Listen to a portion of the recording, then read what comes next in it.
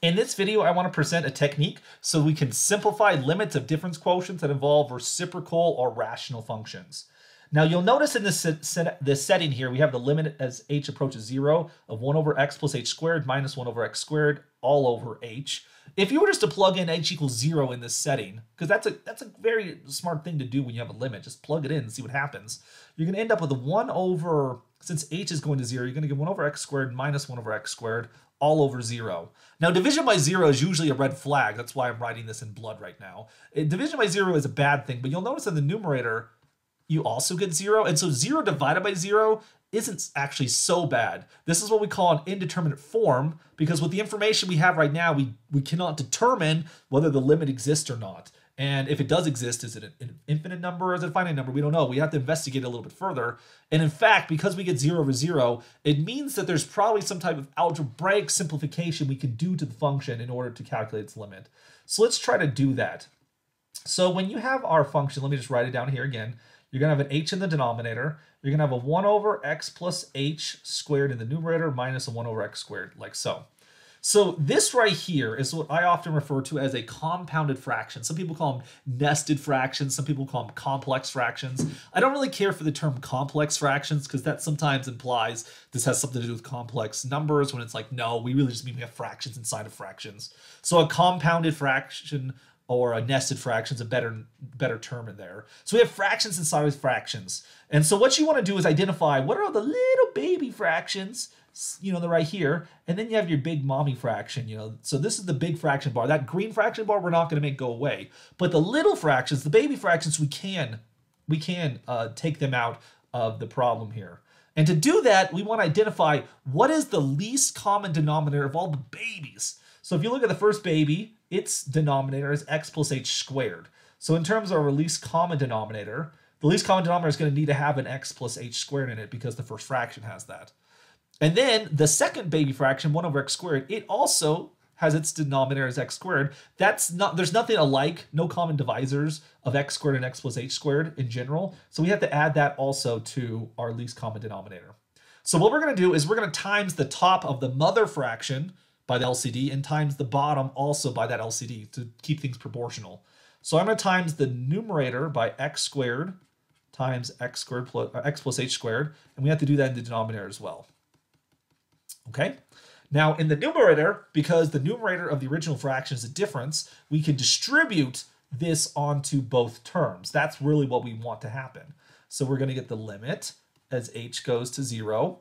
We're going to get x squared over x plus h squared all over x plus h squared. Subtract from that x squared times x plus h squared over x squared. Now in the denominator of the mother fraction, you have h times x squared times x plus h squared. Let me give you a tip. When it comes to a denominator of a fraction, leave it factored. We do not multiply out denominators. It is a fool's errand. It doesn't provide you any benefit. It just adds extra workload that you're going to have to undo anyways and when you have to factor it. So we're going to leave the denominator factored. H times x squared times x plus h quantity squared. So how can we simplify things? When you look at the first baby fraction, you'll notice that it has an x plus h squared over an x plus h squared. Those cancel out.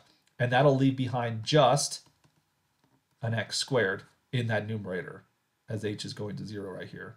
When you look at the second baby fraction, it has an x squared on top and x squared on bottom. That cancels out, and we get an x plus h quantity squared. And then because we made a blood oath not to multiply out denominators, we still have an h times x squared times x plus h squared. So we must fight the temptation to multiply out the denominator there. On the other hand, the numerator we should expand as much as we can in order to simplify it. So notice you have that x plus h quantity squared. You can FOIL that out. You're going to get an x squared plus 2xh plus h squared. Be careful that the negative sign attached to the x plus h squared will distribute onto all these pieces. Actually, you know, write it out, distribute it if you needed to, in case you forget. And so you'll notice now there's an x squared over here. There's a negative x squared right here. Those terms are going to cancel each other out. And so who's left in the numerator? You're going to have this negative 2xh. Remember, I distributed that negative sign. You're going to have a negative h squared, and this sits above h x squared and x plus h squared. like so, as h goes to 0. Now, our whole goal, and when it comes to these difference quotients, your goal, right, is you want to get rid of the h in the denominator, right? H stands in this case for hate. We hate the h in the denominator, and so we must get rid of it. But we can't just hire some hitman to come take out the h. We have to do it algebraically. And so in order to cancel the factor of h in the denominator, we need a factor of h in the numerator, which now, once I've looked at everything that's canceled, I'm now left with a negative 2xh minus an h squared. Everyone in the numerator is divisible by h. We can factor it out to get h times negative 2 minus h, sitting above our denominator, h x squared times x plus h squared, as h goes to 0.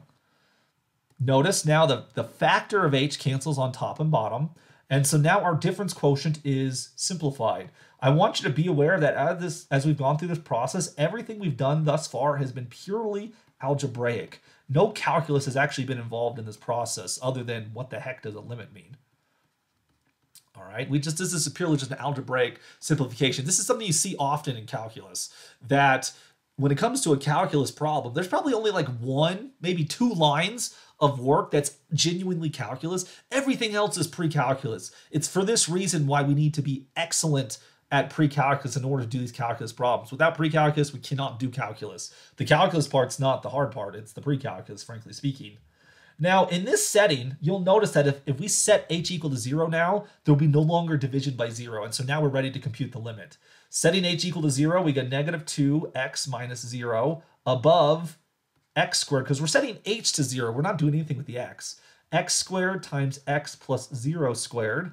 So if we simplify this, the numerator becomes a negative 2x, the denominator becomes an x squared times an x squared, which that would become a negative 2x over x to the 4th.